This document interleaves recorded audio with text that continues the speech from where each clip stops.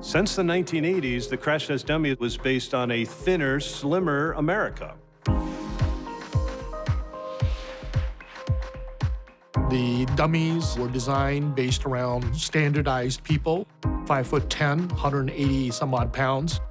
Our work with the University of Michigan is to develop a crash test dummy that represents the average population, including the elderly and the obese dummy. The testing that allows for the restraints, airbags, seats, and other safety features within a vehicle to be properly adjusted based on size.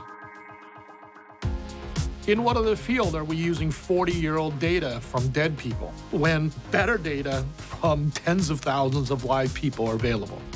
We are committed to design a safer car for all ages and body types. When fatalities reach zero, we've reached our goal.